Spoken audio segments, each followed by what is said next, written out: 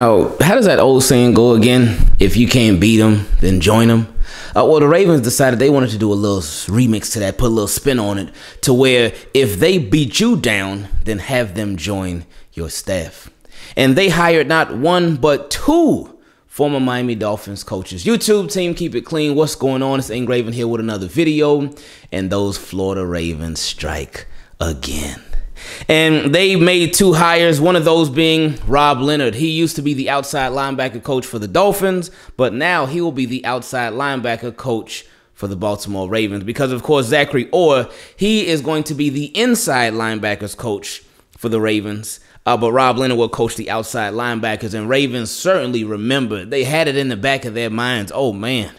That pass rush from those Miami Dolphins, it just destroyed us in all kinds of ways. So you know what? How about we counter that by bringing that to our staff? So hopefully we can destroy some other people, but we can also try to figure out how to possibly counter it too. Now, when we look at Rob Leonard, his coaching history, from 2013 to 2016, he was the defensive assistant coach with the Giants. And then in 2017, he became the assistant defensive line coach. And then in 2018, he became the assistant linebackers coach for the Giants. But then I guess he felt like the weather up there was too cold. And he like, what better place to move to than Miami? Like, I'm trying to get out of this snow. I'm trying to have warm weather all year round. Yeah, it's going to be a little rainy off and on, but that ain't no big deal. So in 2019, he came down to Miami and was their linebackers coach. 2020, he became their assistant defensive line coach, and then last season, he was their outside linebackers coach. So, we'll see how that goes. We'll see how it goes. But I do like that move, simply because just from that Ravens versus Dolphins game alone, I ain't need to see nothing else besides that. Anyway, they are also hiring somebody from the Miami Dolphins offensive side of the ball.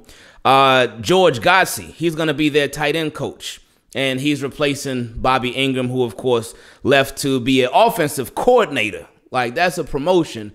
He left to go be an offensive coordinator at Wisconsin. And now this is very interesting right here. This is something that caught my eye because, like I always tell y'all, with questions from subscribers, y'all bring out so many great points and questions all the time and stuff that I had never thought about. And one of those questions was if the Ravens should make T. Martin a co-offensive coordinator with Greg Roman. And honestly, and maybe I missed something, but I didn't even know that was a thing. I didn't know a co-offensive coordinator was even a thing. I didn't know that was like an actual real position. But it says, shout out to Jeff Zrebick too, by the way. He said Godsey is a former tight end coach for the Dolphins, but he was also a co-offensive coordinator for the Dolphins. And he used to be offensive coordinator with the Texans. And we'll go over his coaching history in a second. But that led me to believe, like, hey, if you see the Ravens make a move and have somebody, I don't know, just throwing a random name out there, T. Martin, make him a co-offensive coordinator, then that could be the beginning of, not necessarily the end, but that could be the start of a transition. But we'll see. We'll see. Don't hold your breath on that one. Just putting it out there. But anyway, when we look at his resume as a coach, he was UCF's quarterback coach. So the University of Central Florida. He was their quarterbacks coach from 2005 to 2008. And then he moved to being the running backs coach from 2009 to 2010. And then he graduated to the pros. He became the New England Patriots offensive assistant in 2011. And then the following year, he was their tight ends coach, the Patriots tight ends coach in 2012, 2013. And that was when on the field, the Patriots tight ends, they were like that. They were like that because they had Gronkowski. That's when he started coming up. And they also had Aaron Hernandez. Again, on the field, they were like that. Then he moved on to the Houston Texans as a quarterbacks coach in 2014. Then from 2015 and 2016, he was the Houston Texans offensive coordinator. Then he went to the Detroit Lions. So he was moving around. But he went to the Detroit Lions in 2017, was their defensive assistant, and he worked on special projects. But then in 2018, he went to the offensive side of the ball and was the Lions quarterbacks coach. But then he moved to the Dolphins, and again, he was like, this Detroit weather, no, this ain't for me. This ain't for me. So in 2019, he came down to the Dolphins, came down to Miami, and he ended up being their tight ends coach. And then last year, he was the co-offensive coordinator and the tight ends coach. So he did a little double whammy. So with both of these coaches that they hired from the Miami Dolphins, both of them in 2019, they realized, like, man, we got to get out of the North, man. This weather ain't it. This ain't for us. We got to get on up out of here. Let's find our way. Let's make our way down to Miami. But I think that's actually when Brian Flores became the head coach of the Dolphins, I believe. So he must have loved these guys. And anyway, and then another bonus hire that the Ravens made. They hired, let me see, Ryan Osborne. And he is going to be a quality control. He's going to be in a position of quality control. So we'll see what happens with that. Not sure what that role is going to be, but that's that. So the Ravens, they've been active. They've been very, very active. Now, he did not come from the Miami Dolphins. He came from Michigan. So Mike McDonald just bringing one of his boys on that he knew from Michigan. So we'll see how that goes. And I'm excited about the defense. I'm just excited to just see how it goes. I'm really excited. First and foremost, excited to get everybody healthy. That's the most important thing. But I'm just excited to see what they do. I know Jeff Zrebiec talked about how they don't expect many like scheme changes. But I think there would be. I think there will be significant differences in the scheme. Not necessarily what type of defense they run, because they'll run multiple defenses.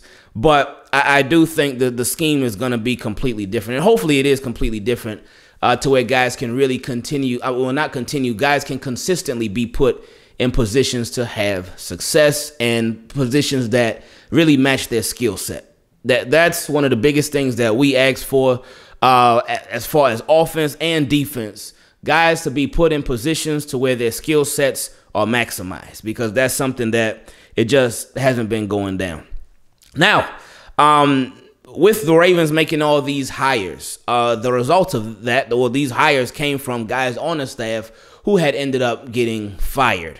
And one of those guys was Rob Ryan, who was the linebacker coach for the Ravens last year. Now, they pushed Wink out the door. They didn't necessarily fire him. They pushed him out the door, and he was like, oh, I ain't doing this. And he ended up becoming the defensive coordinator for the Giants, but he's bringing Rob Ryan along for the ride. And then they said he could possibly hire Drew Wilkins as well. So now Wink, he bringing his boys along. So, and this is no surprise or anything. I think a lot of people expected this, especially when it was known that the Ravens let both Rob and Drew Wilkins go. But so Wink putting them on to the Giants on his defensive staff, no shocker there. No shocker at all. But yeah, that's that. So shout out to them. Shout out to Lamar Jackson. I'm sure all of y'all done seen the Instagram story by now, to where he just that kid was going crazy. He was like, I got to meet Lamar in the middle of the street. Thank goodness it wasn't no cars coming or nothing like that. He was waiting for that moment the whole night, because this dude, unless he had on like 5 jerseys on under his shirt, but he lifted up his shirt and had the Lamar Jackson jersey on, and he was hyped. Looked like his eyes were getting a little watery too. But shout out to Lamar for making that dude's night. And also shout out to Justin Tucker. Justin Tucker, he won the NFL Honors Award for the biggest moment of the 2021 season, I believe. And that was him hitting that 66-yard field goal against the Lions. And that was crazy. And it's crazy that ended up being like winning that award.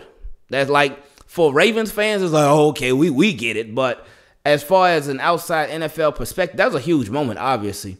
But I'm just, I wouldn't think that the NFL would actually have that as the winner. I was shocked, pleasantly shocked, but I was shocked. I thought they would pick something different. But no complaints from me. So shout out to JT, Justin Tucker, doing this thing. And that I watched that clip of his speech, and also I watched I didn't watch the award show at all. I just, but I did watch that clip of his speech, and I watched a clip of Josh Allen with the sort of the NFL had him say that the little cringy overtime joke that he did, and then the cringy joke about Patrick Mahomes seeing Joe Burrow's outfit at halftime. Oh man, it was just I can't watch some of those shows, man, because it would just be cringy for like the whole however long the show lasted for. So I didn't watch it at all. I saw some clips on YouTube, and of course, Ravens put up Justin Tucker. I was like, oh, okay, that boy JT, he done won. Shout out to him. But that was that. Anyway, love y'all. I appreciate y'all. Plenty of questions from subscribers on the way over the next couple of days, because again, now is a time when we be able to get these questions in. Because y'all sent millions of questions. We got millions of questions to get through. But anyway, love y'all. Appreciate y'all. We out.